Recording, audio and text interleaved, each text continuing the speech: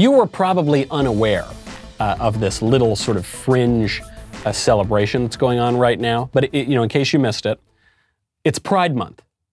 Yes, Pride Month.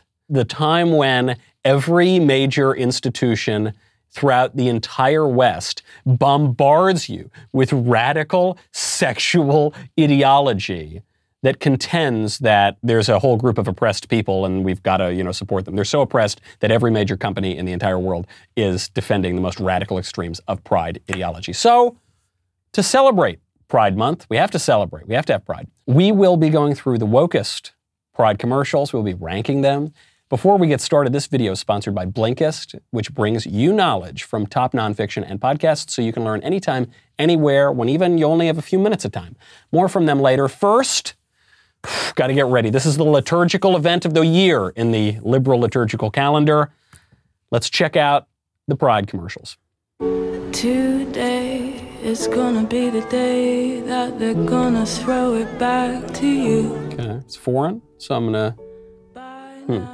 Is this maybe a foreign company? What you gotta do.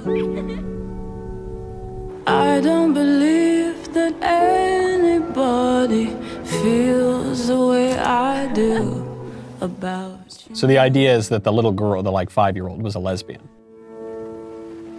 Yeah.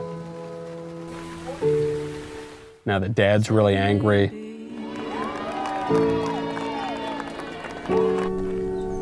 You're gonna be the one. Oh, and then the woman gets married, but she's a lesbian. She shouldn't have gotten married, and then she leaves her husband to be with a girl, to be with this, and they have also now, I guess, have a sort of daughter somehow. Oh, it's the Renault. Okay, I want at least some credit that it is a French company. I'm glad that it's foreign. At least I couldn't have guessed that it was a car. I was like, what is they're on the beach and because it's French, obviously there's a lot of just gratuitous kissing and stuff like that. 1 minute they're kissing a woman's hand, the next they're chopping off her head. That's not just a lesbian thing. That's just true of all French brands. So that's a car. If you want to leave your husband for a woman and then have a daughter somehow, the only way to do it in style is driving a Renault. Okay, next one.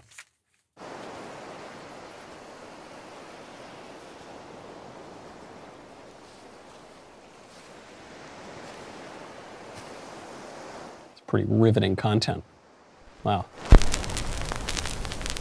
Okay, it's maybe a photographic sort of company. Just let go of whatever you think you know. We've been on this earth for a blink of an eye. How could we expect to understand everything? Through the wisdom of the ages that you just let go of? Through tradition and books? And identity is not static. Uh-oh. So much can be broken down and dissolved. It's so beautiful when things get rebuilt. It's a photo thing, I guess. Like Kodak? I don't, is Kodak even still exist? Magic. Full stop. It's amazing growing up in this generation. Everything is so fluid. Yeah, it's got to be a photo thing, right? There is history, but at the same time, there's also creating history. I'm doing this even if I don't get to enjoy Or is it this. Levi's? The only thing is I'm seeing a photo thing and jean jackets. Being able to see all of these amazing people who have been themselves in a world that's so not accepting really inspires. Yeah, so not accepting that every major company is pushing this stuff for an entire month. Yeah, it's very not accepting. My liberation is wrapped up in your liberation. You think you're free? Well, you're not until I am. Yeah, increasingly I think I'm not free in this polity. So that we can open ourselves up. You're not free until we trans the kids, right? Okay. In better relationship with each other. We, us. Did you just assume our pronouns? Maybe I identify as she, they. I mean, I don't know. It's it is Levi. No way. Oh my gosh. I want credit for that. Even though I know I was pushing the photo thing a long time, but something about that jean jacket. I was like, okay, The only other thing I've got is like Levi Strauss jeans. Wow. Okay, that's good. I'm glad that I got that one. False. We've gone from, when I thought of Levi's, I'd think of like the Marlboro Man or John Wayne or somebody, on the back of a horse, just like talking like a man, and then, but now it's quite the opposite of that. I wonder if the Village People were kind of the turning point. Because you had like the really manly, like the Marlboro Man or something, then you got the Village People kind of appropriate the jean jacket, and then now we're transing the kids. The heroes. Okay, I love also this idea to say, look, let go of everything you think you know. We've been here for a blink of an eye. How do you think that you can just come up with everything? And like, that is the most conservative argument I've heard. And they don't have a conservative conclusion, but yeah, the argument is right. Everything that you've just made up in your own head is probably BS. And actually, it might behoove you to look at past generations and what other smarter people have thought and written in the past to know that, no, a man can't just become a woman, actually. I know that you might think that because we live in a really weird time where jeans companies are pushing this insane ideology, but you can't. It's not possible. And here are many reasons why. You can read wonderful philosophers on this topic. You can look at the philosophies and the heresies going back thousands of years, or you can watch a jeans commercial. Does it happen to you that you just don't have time to read? Like all of these crazy woke people, you just don't have time to read those books. Well, instead of having to find the time to read a whole book, always this and that and the other thing, what if I told you can listen to all the highlights in just 15 minutes? Blinkist, this amazing way to consume this kind of content, saves you time, saves you money, allows you to learn new things faster than ever. Blinkist brings you knowledge from top nonfiction and podcasts so that you can learn anytime, anywhere. Blinkist has the best insights from over 4,500 nonfiction books. I've got it right here, actually. I've got it on my phone. It's incredible, because there are some books where I'm going to want to go right into the book and just read the whole thing right away. But there's some books where I just kind of want the highlights, right? So this one pops up. Steve Jobs, the Walter Isaacson biography. I don't think I'm ever going to take the time to go through the whole thing, but I do want to catch something of it. Oh, cool, 19 minutes. I can listen to that in 19 minutes. Right now, the first 100 people to go to Blinkist.com/Knowles are going to get unlimited access for 1 week to try it out. And if books are only 19 minutes there, you can get through a lot of books in 1 week. You'll also get 25% off if you want the full membership. The 7-day trial is completely free. You can cancel at any time during that period. Go check out Blinkist. All right. Wow. Guessed the Levi's. I would say we're like batting about 700 now. I'm going to give myself portions of both of these. No, you ain't. What's up next? Over 500 years ago, a navigator led 3 ships across the ocean manned with the toughest crews. 3 months after setting sail, they came to an island. This discovery brought about the clash of 2 entire civilizations and provoked what would become the greatest cultural conflict in the history of humanity.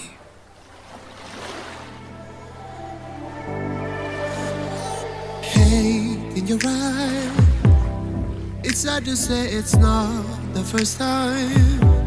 I guess that we all have our own scars, from the battles that we've known, the battles we come from. But is that all you know? I'm gonna say it's like a deodorant commercial. Why? I couldn't tell you. Why don't you give me your love, let it out, show me you're able to love. Is this about to become a gay thing? This is definitely about to become a gay thing, isn't it? Show me your love, show me your love. Gay!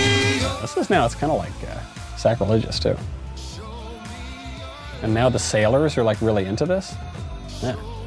There's an apocryphal Churchill quote that says that naval tradition is nothing but rum, sodomy, and the lash. Now are they all gonna do it? Ugh. Just a giant gay island orgy with the flag of liberal imperialism, also known as the rainbow flag. Oh, that's it. Is that a chick? Oh, okay. Well.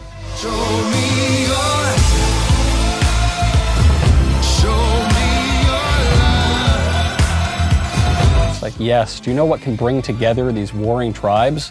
Pure hedonism. Yes, bacchanalian orgies. That's what will do it. I have no idea what this is selling, other than it's a hotel group. We're hetero friendly. You see, because it's, oh, gosh. Axel Hotels promotes worldwide love and respect, now also in America. Yeah, so, of course, it's in Miami. Yeah, this hotel group promotes actual orgies, which is what we just saw. That's how we'll all come together. Really kind of sacrilegious stuff, too, because you see there's the handling of the crucifix during this, and then the release of the white dove, which is a symbol of the Holy Spirit. But they're kind of flipping that on its head. Really creepy stuff. Because, look, I've been to a lot of pretty crazy parties in my life, some in hotels even. And I've never found that hotel groups really encouraged, like, ragers and orgies. That's not usually something. Sometimes I'll get a noise complaint if I'm, like, watching TV too loudly. So that's quite a switch. I guess we're seeing a lot of inversions this year. All right, Axel Hotel Group. If you want to get up to that stuff, then that's the place to go, I guess. I just find the whole idea is like we promote peace and love and joy.